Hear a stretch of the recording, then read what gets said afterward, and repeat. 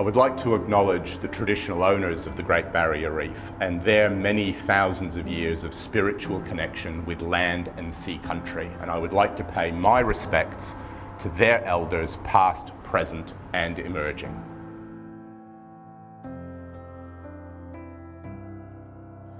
The Great Barrier Reef Marine Park Authority is an Australian government agency responsible for protecting the Great Barrier Reef. We do this in collaboration with the Queensland Government, and one of our primary tools is what we call our zoning plan. This is a plan that essentially says what activities you can do out there on the reef in different places. And that is run through our field management program with the Queensland Government. We have rangers and vessels out there on the water, making sure that people are following those rules. And that's a really important part of protecting our Great Barrier Reef through our Great Barrier Reef Marine Park. I'm the Chief Scientist at the Great Barrier Reef Marine Park Authority, and I work with a team of other technical and scientific professionals here to make sure that the work we do in protecting the Great Barrier Reef Marine Park follows the best possible scientific advice.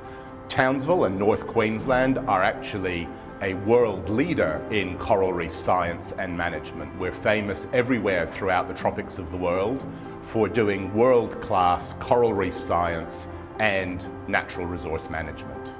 Back in the 1970s and 1980s, marine science and coral reef management really took off in Townsville with the formation of James Cook University, the Australian Institute of Marine Science, and the Great Barrier Reef Marine Park Authority. Between those three institutions, over the succeeding decades, Townsville became a world leader and world famous for excellent science and excellent coral reef management. The Great Barrier Reef is one of the most amazing, spectacular and beautiful ecosystems on our planet. It is an economic powerhouse supporting billions of dollars in economy, tens of thousands of jobs. It is an essential component of the spiritual connection of our traditional owners to their land and sea country. It's a part of the North Queensland and Australian identities, and it's a scientific marvel. Having said all of that, the Great Barrier Reef is under pressure, particularly from growing impacts from climate change. We've seen in particular in recent years 3 severe marine heat waves that have caused a lot of damage to the reef. But that damage is not everywhere, and it's not equal, and the reef remains a resilient ecosystem, and it's that resilience that we're working incredibly hard to try and protect. That resilience is the key to the future of the Great Barrier Reef. There are essentially 3 different levels at which people can help protect the Great Barrier Reef. If you're somebody who actually goes out onto the reef to fish, go boating, diving, snorkeling, then please make sure that you follow the marine park rules and the fisheries rules. And please make sure that you don't leave behind any rubbish. If you live next to the Great Barrier Reef in the catchment, then please make sure that you don't put any chemicals or similar things down the drains, because those will find their way out onto the reef eventually. But in fact, anyone, anywhere on planet Earth can help protect the future of the Great Barrier Reef, because the greatest threat to the reef is climate change. So no matter who you are, no matter where you live, if you can reduce your greenhouse gas emissions in your home or your business, then you will be helping to control climate change, and you will be helping to deliver a better future for the Great Barrier Reef.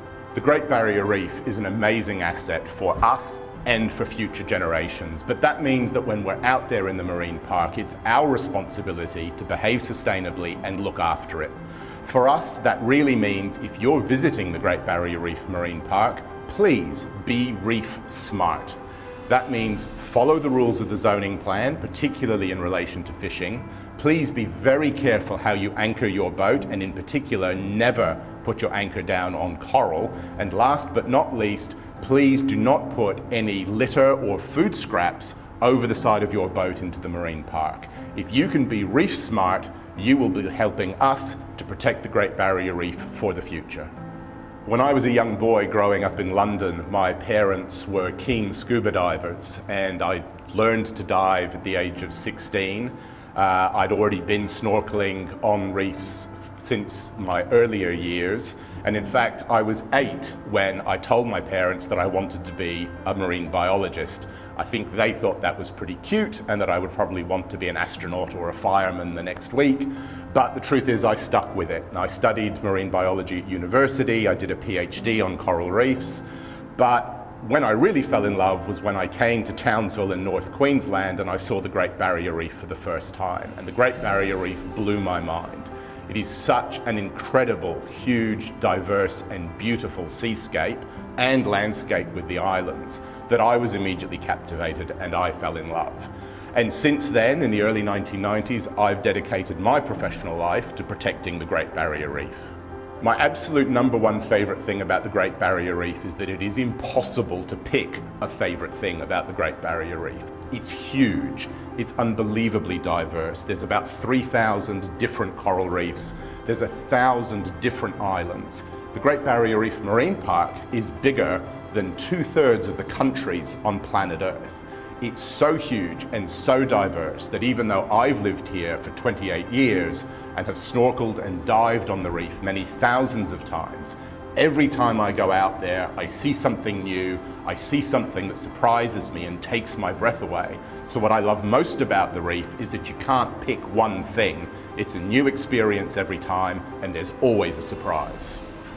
The Great Barrier Reef Marine Park Authority was created by Australian Parliament in 1975, and the whole reason that the authority exists is the protection of the Great Barrier Reef on behalf of the Australian people and indeed on behalf of all the people of the world. That's why we're here, that's our job.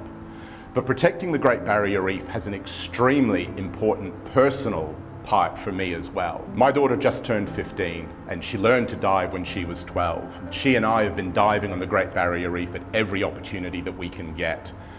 Seeing the reef for the first time through her eyes, for me, is like seeing the reef again for the first time myself.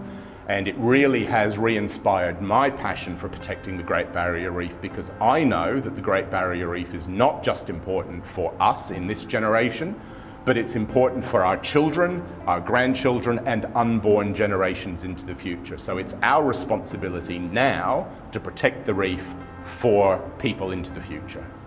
One of our focuses here at the Great Barrier Reef Marine Park Authority is to make sure that we educate people about the values of the Great Barrier Reef, the threats to the Great Barrier Reef, and what everybody can do to help protect it.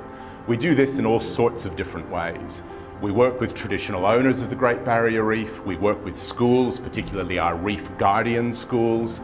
We work a lot with communities, so we have a whole series of local marine advisory committees up and down the coast of the Great Barrier Reef where we talk to local community.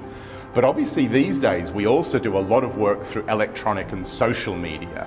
So we spread the word globally. We even use video conferencing to connect with people, schools, universities, in all parts of the world. And we're very much trying to spread the word that the Great Barrier Reef is an absolutely amazing place, but it is under pressure. And we do need stronger action both locally and globally on climate change to protect this amazing natural wonder. One of the most amazing things about the Great Barrier Reef is the connection of the traditional owners of the Great Barrier Reef to their land and sea country. These people have lived here for at least the last 60,000 years. During that time, they have seen sea level rise by about 150 meters. So the land and seascape today that is the Great Barrier Reef was completely different during their time here in this part of the world. That tens of thousands of years long enduring spiritual connection to the environment of the Great Barrier Reef is one of the most amazing things about this land and sea country. Because that is so important, the Great Barrier Reef Marine Park Authority works closely with traditional owners of the land and sea country in the Great Barrier Reef.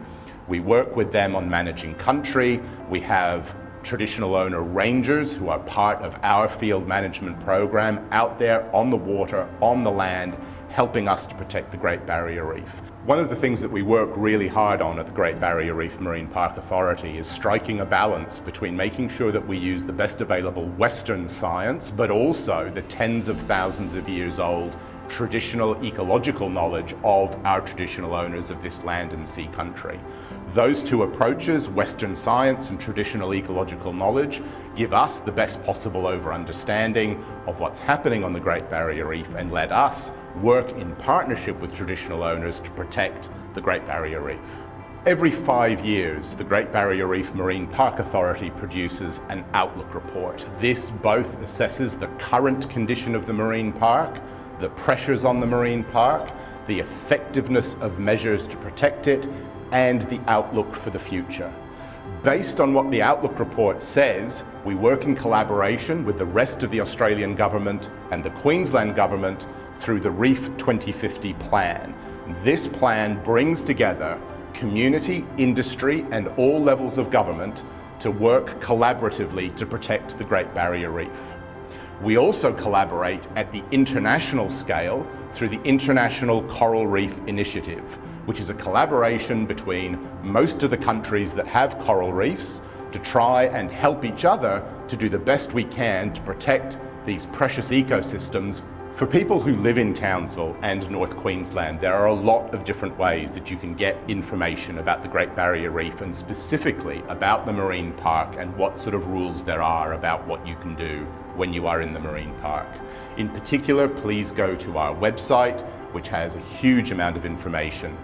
We also post through all of the major social media channels, and last but certainly not least, we would encourage you to download our Eye on the Reef app. This is available both for Android and Apple devices, and it allows you not only to report to us information that you've seen about things happening out in the marine park, but it also provides you with information about our zoning plan and the other rules of what you can do when you're visiting the Great Barrier Reef.